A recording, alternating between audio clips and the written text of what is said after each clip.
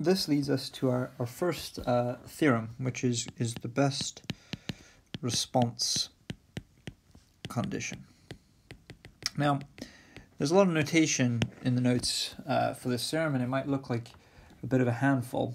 And the theorem simply says that C star R is a best response to CR if and only if, being an important thing,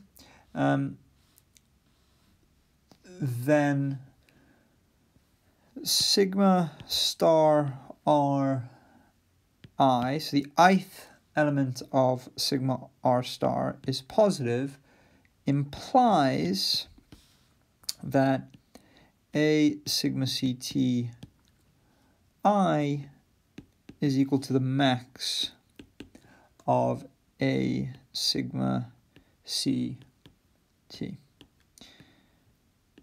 over all possible ones. Okay, now this is an important part, and all that's essentially saying is that, let's say we have some sigma R star, and that'll have a few zeros and a few non-zero entries. Okay, so all it's saying, and let's also consider the fact that we've got this sigma CT.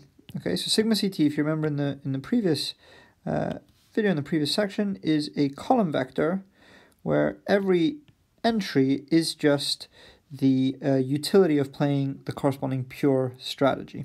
All right, so all our theorem is saying is that if the value of sigma R star is greater than 0, then the utility of that given strategy, okay,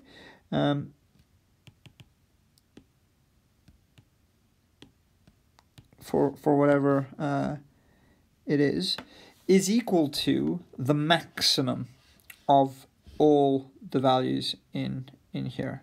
So in other words, that every value that's played with a non-zero probability must actually, the strategy of that that corresponds to that must actually have the same value, and it must be the biggest value. So we have U throughout here, and that U is simply equal to this maximum.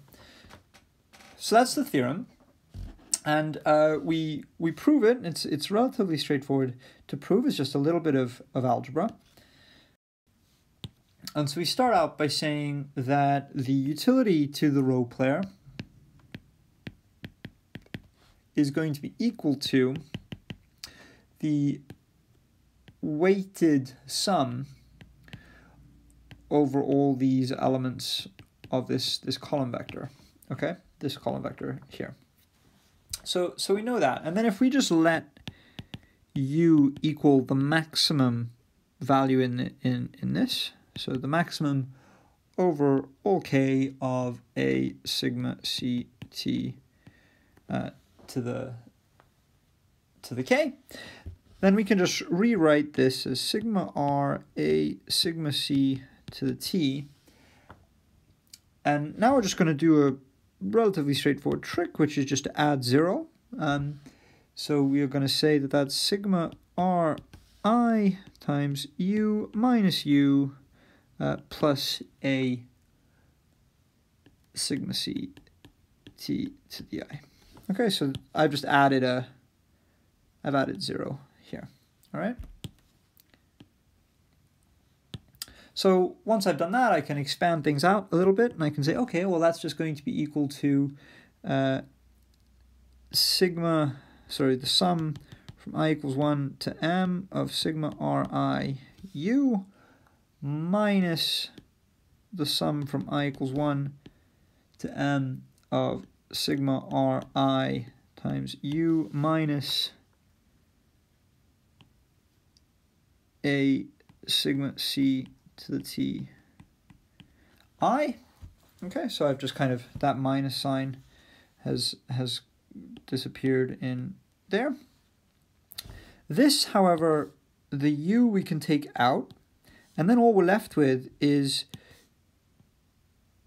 the sum of all the probabilities. So that's just going to be 1. So that's just equal to u minus this same expression. So minus sum from I equals 1 to m sigma ri times u minus a sigma c ti.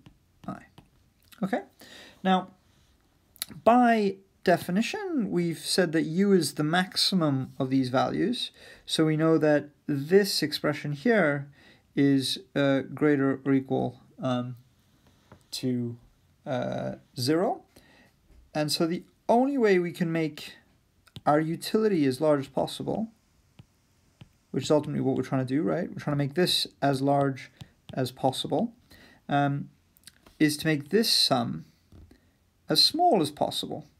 So the way to make this sum as small as possible is to make it 0. And we can make it 0 in two ways. Either this is 0, or if this is not 0, then we need this to be equal to that.